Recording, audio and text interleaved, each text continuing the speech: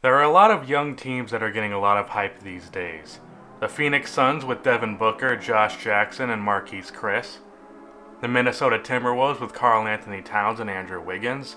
And most hyped of all, the Philadelphia 76ers, who processed their way to a starting lineup made of 3 or 4 future All-Stars. But there's one young team with lots of potential that I feel does not get the attention that it deserves, and that's the Dallas Mavericks. After winning a championship back in 2011, the Mavericks have been on a slow downward spiral.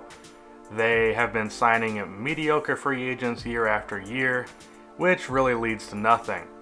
The most recent of those free agents have been Monte Ellis, Chandler Parsons, and Wesley Matthews.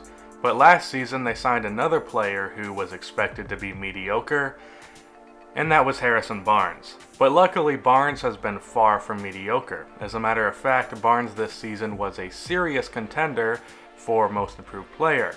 Barnes went from a meme, because of how he played in the finals, to a really good scorer on the Mavs.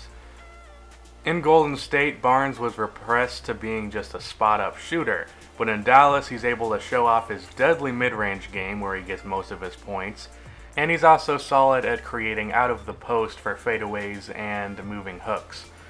And of course, he still has a solid defense that he's always had. Barnes is 25, which by NBA standards isn't that young, but he still has 10 more seasons in him where he can be a focal point for the Mavs offense. The Mavs also this season drafted Dennis Smith Jr. Everybody and their mother says that this guy has been slept on, and based on his summer league performance, I'd say that's fair to say. Dennis comes from the same vein as Derrick Rose and Russell Westbrook. He's an incredibly athletic point guard whose bread and butter is attacking the basket.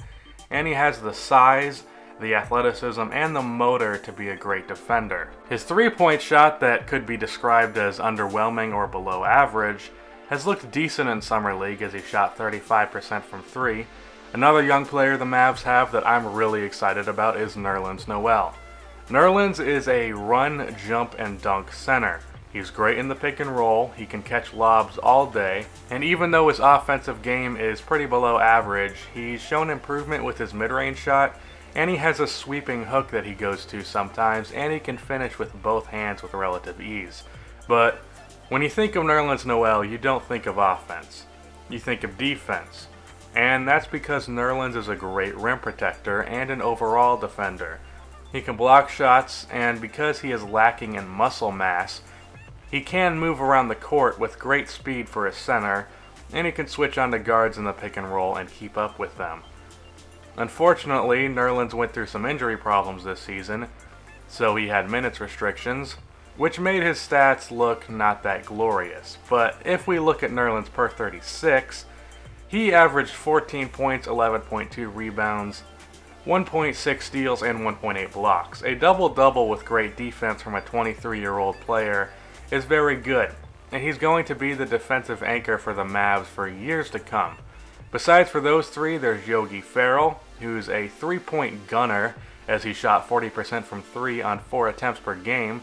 He averaged 11.3 points and 4.3 assists, which is very solid for a rookie. And with Dennis Smith ahead of him at point, I imagine Yogi Ferrell will be a 6th Man of the Year candidate in the future, and he's only 23. And there's also Seth Curry. He's a great three-point shooter as well. He averaged 12.8 points, 2.7 assists, and he shot 48% from the field and 42.5% from 3. He's 26. And there's also Dorian Finney-Smith, who's a great defender, but he needs to work on his offensive game. So the Mavs have 3 young players in Barnes, Dennis Smith, and Noel, who all seem like they will be defensive pluses, Noel being a much more than just a plus. They have a shot creator and pure scorer in Barnes, who you can give the ball to and just ask him to get a bucket. And they have an insanely athletic point guard in Dennis Smith, who has the potential to be a great defender and a polished offensive player. And they have 2 players who are three-point gunners that are always appreciated in a modern-day NBA offense. The Mavs have a bright future, and I just wanted to let you know. That's the end of this video. Please be sure to like and subscribe for more daily NBA videos, and cue the outro music. I dare you play your cards, boy, you bet I'm a trendsetter too.